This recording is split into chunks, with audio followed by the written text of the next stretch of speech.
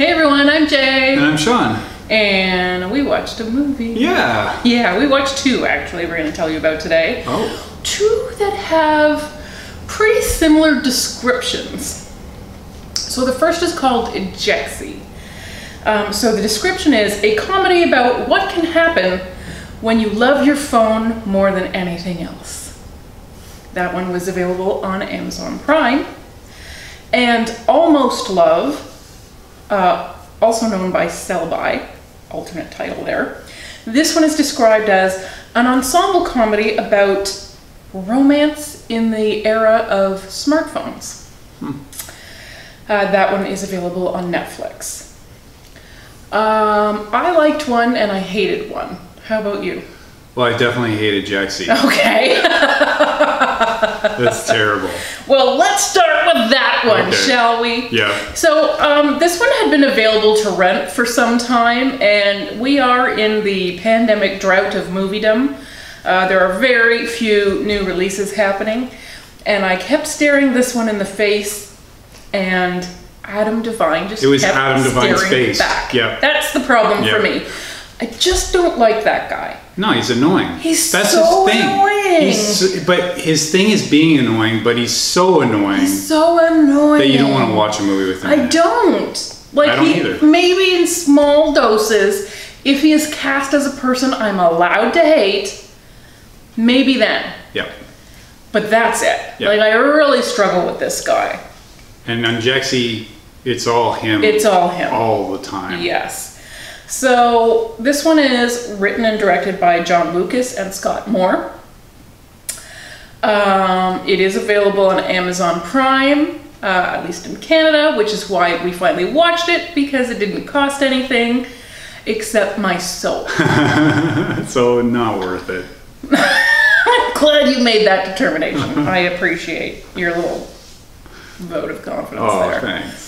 So we've got Adam Devine playing this guy, Phil, who is obsessed with his phone. Yes, he is. Although everyone is. In real life or in this movie? No, in this movie. Okay. But, I mean, not Kate. Oh, yeah, right. Mm-hmm. Yeah. But we've gone too far already. Yeah. So here's Phil. He wants to be a journalist. He actually writes listicles. Which is It's a not form at of BuzzFeed. journalism. Yeah. But it is. But it is.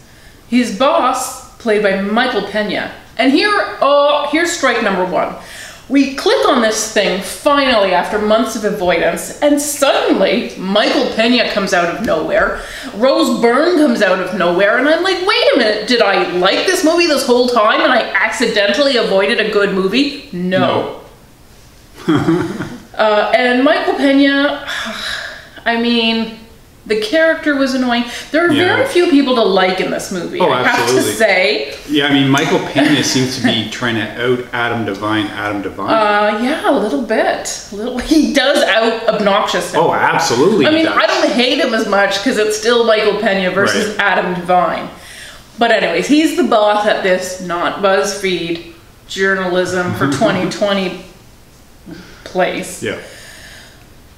And and occasionally people think that Phil is okay. Yeah. And he gets invited to some stuff.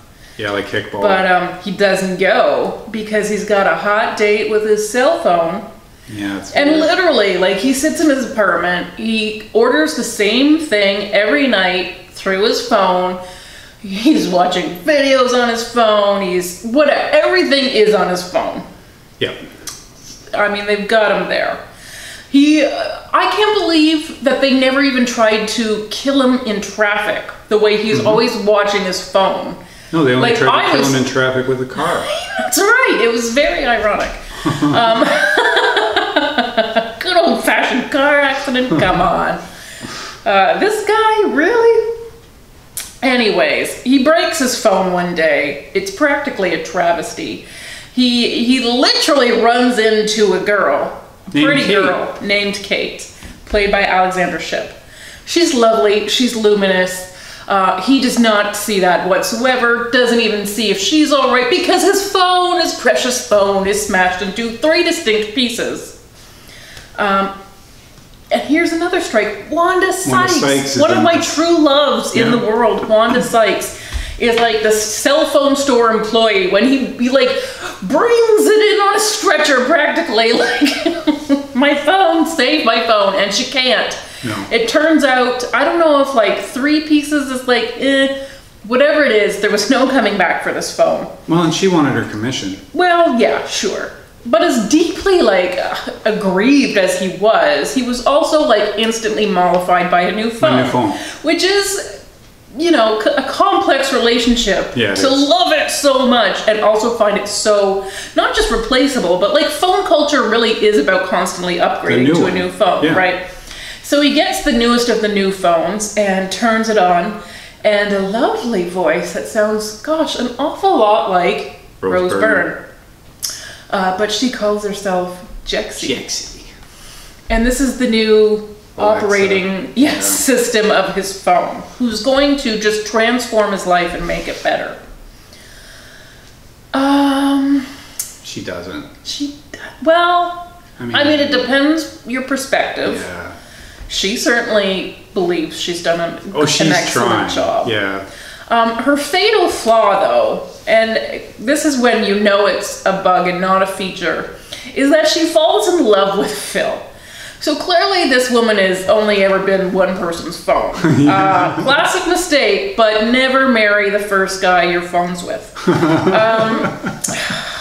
God. So she thinks he's all that, and so he just starts to sabotage his life. Yes. So this really, it's like, it starts out kind of like Her, you know, that Joaquin Phoenix movie where he falls in love with his operating system played by Scarlett Johansson. A really great movie. Yeah, it is. And this movie made me want to watch that movie. Right. And it made me wish that I was watching it instead of this one the whole time. But we had to see this thing through. So it starts out like Her. Well, you knew how it was going to end. I know. I mean... it transforms over into like 2001 Space. A little bit, yeah. It goes hell. It starts with Her and it goes to hell real quick. Which we always know the robots are always gonna come for us. Yeah. Like that's how it is. We That's know every this. Movie.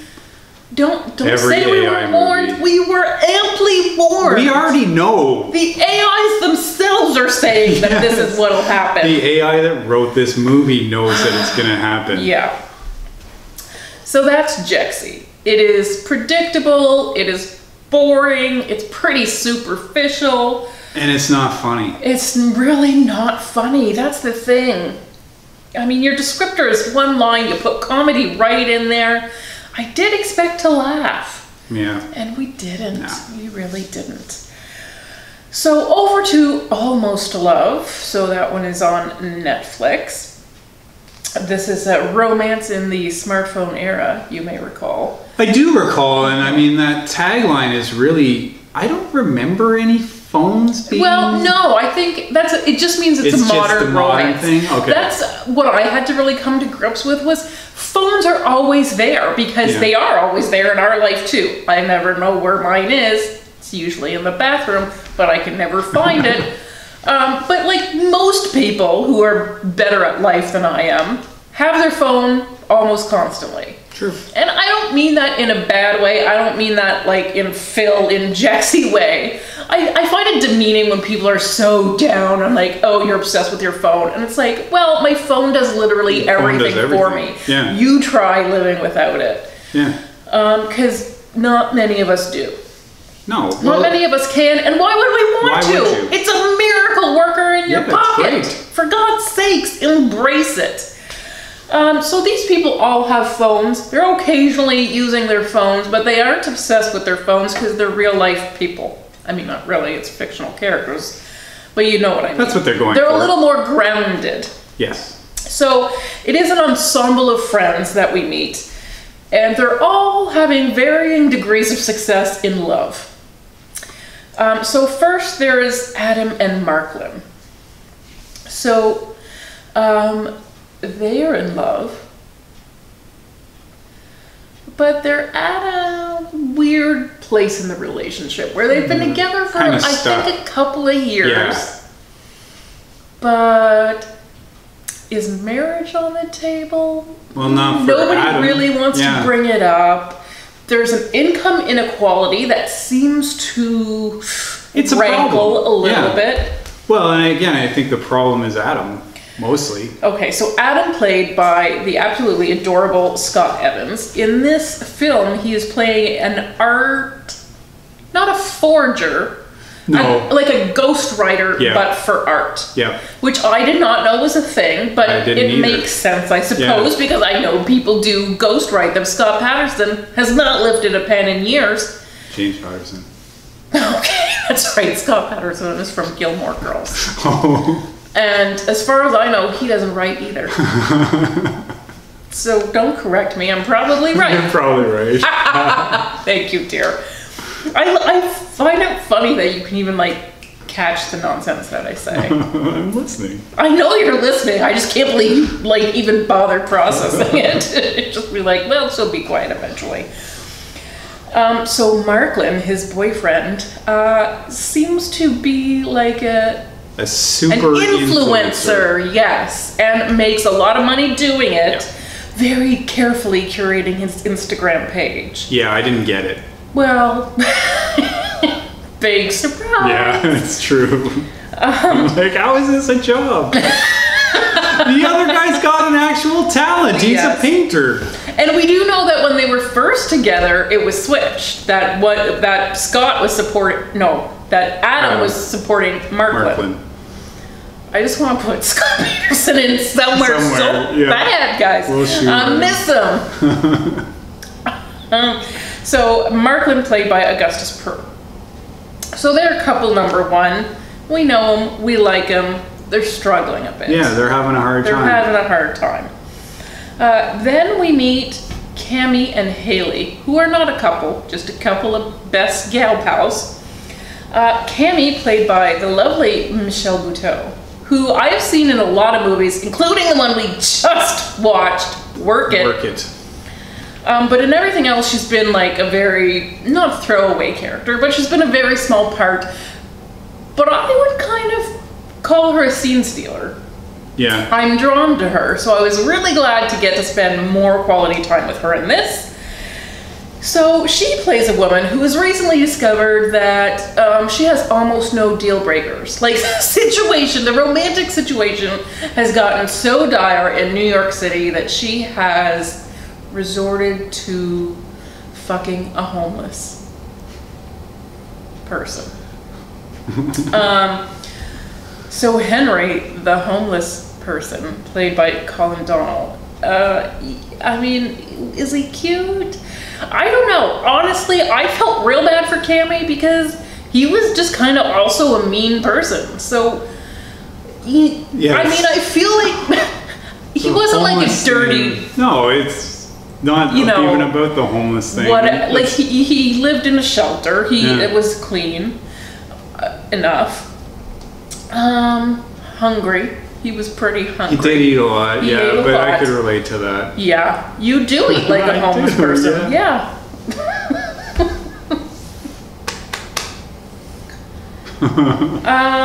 But yeah, he was not a nice person. He and I was like, a nice guy. It maybe wasn't a good homeless match. is not the deal breaker, but something here should have been. They weren't good together. No, but I think he was a genuine bad person. I will take that. Anyways, Haley, her best friend, played by the lovely Zoe Chow, who's also in a lot of stuff. Yes, that's right. A bit of a romantic predicament because she is a tutor of high school students, and the one in particular has a huge crush on her, and she seems to have feelings of love for him. She is kind of into it. I mean, her friend Cammie, and thank God for Cammie. I mean, she's comfortable telling Cammie about this, which is surprising. But Cammie is like, you know what? I think maybe those are like motherly feelings of love, or big sisterly feelings of love. But it's hard to tell because the kid knows what really kind of likes love her. he has. Yes, he could use a dance belt or two. Yeah. And then finally we have Elizabeth, who is played by the wonderful Kate Walsh, who we were just watching in the Umbrella Academy. Yes. So I felt it hard to forgive her. I know, she's so bad in that movie. Yeah, but she's good. She's really good. I love the wardrobe. Whoever does her wardrobe, oh my God, I want your life. You are so talented. The red shoes in every scene. Anyway, so I had to get over, you know, her being the villain and just allow her to be a woman in this movie, which she is. She is. A little, like, maybe the matriarch of this friends group. I would say. Quite sure how she fit in. It's a weird, like, it's an interesting group. It is an interesting kind of like, mix. how did these people all find each other? And it does seem like, you know, these two are friends, but you don't really know the couple, you know, the boyfriend as well. So it's, you know, we don't get the whole backstory. We're just thrown in at this moment in time when everyone is struggling. And Elizabeth's role in the group seems to have been almost as the mascot for love. You know, she and her husband have been together 15 years, which seems miraculous to everyone else who just can't get their shit together. And yet her and her husband Damon have been held up as this perfect example of a marriage. And don't even get attached to Damon because it turns out, A, he has no screen time whatsoever, but more importantly, they're getting a divorce. Yeah. Which is hard. Like, when everybody's already struggling and now the only example of a good relationship that you have is gone kaput. It's true. They are all feeling it. I think most of the friends are feeling it worse than she is. Yeah, you know, she's trying to be brave and, like, move on and move forward, but everybody else is like mourning that. Of course, because now it's like hopeless. Yeah. And like, if that didn't work, how am I ever going to do it? Yeah. How is me and the homeless guy going to make this situation work? Yeah. And that guy moves in, guys. Well, like, I mean, it's hard to get rid of a homeless guy. I think it is. I felt a little bit of that myself at one point. It's true. Mm-hmm. You weren't homeless, you just never left. No, because I liked you. You liked being... I did have my own apartment, I just never used it. Two-homed, no. That's true. You never did. I would only go back there to get, like, new clothes. Oh, yeah, and to do that. I can't believe you held it in for even like 2 dates because yeah, that was a little misleading. It was. Sorry about that. Are you though? Not really. Yeah, that's what I thought. It worked out. Good thing I love you. Yeah. Anyways, I enjoyed this movie. I liked it. Everybody was kind of just like, you know, going through the stuff. I liked that they were comfortable enough with each other to sort of share those insecurities. And I think in that way it was universal enough. Like, we've all been in that place where we're like, am I the only person whose wheels are still spinning? Like, why can't I? Everybody else is settling down and I can't do it. But we all have our baggage that we bring into relationships. And you know, we all live in a kind of a self-centered way where we do think it's all happening to us. But really, it's happening to everyone. Everyone has felt that struggle. Yes, absolutely. Except for Sean, because obviously you just got to marry the best person in the world. Oh, right. With practically no effort and despite the farting. Yeah, you're right. I know. But I remember once feeling something along those lines. Well, we all have. It just, you know, it is hard. It's the hardest thing we ever do. It's true.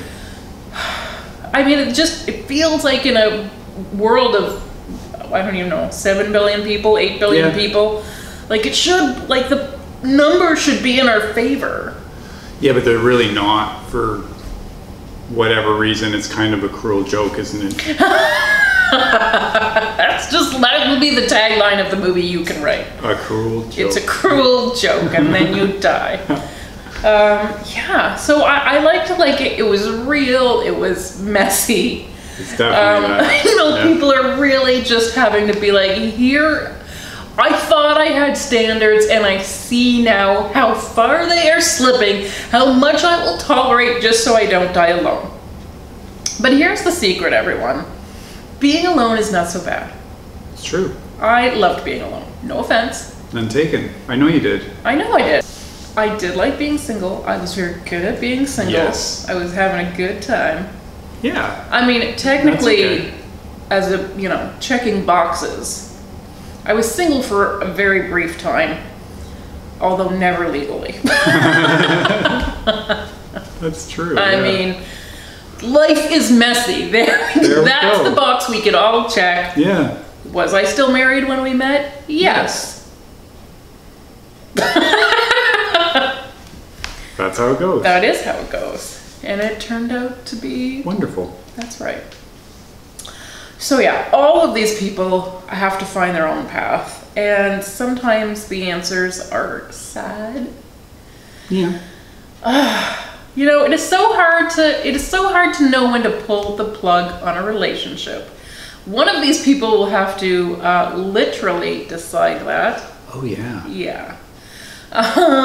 But it is hard when you don't hate the person, you know, when nothing definitive, no big traumatic event has happened. You're just feeling like this is not how love is supposed to be.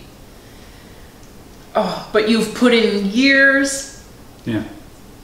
You don't dislike this person. Are you just broken inside? Like, you know, it's such a... And you may have a very close group of friends who talk very openly about their relationships, but no relationship is like yours. No. You know, that's the only one. And so only the 2+ people who are in it can really assess. And that's really tough. It is hard because you don't have that distance. Mm-hmm. When you're in it, it is extremely hard to know. Yeah, and there's a lot of outside forces, like maybe you don't want to be alone, but maybe you can't afford the rent. Maybe you're homeless. You know, there's a lot of things, like, you know, yeah. There's a lot of things besides just love that go into how we sell for X. But I enjoyed this one. Mike Doyle did the writing and the directing on this one.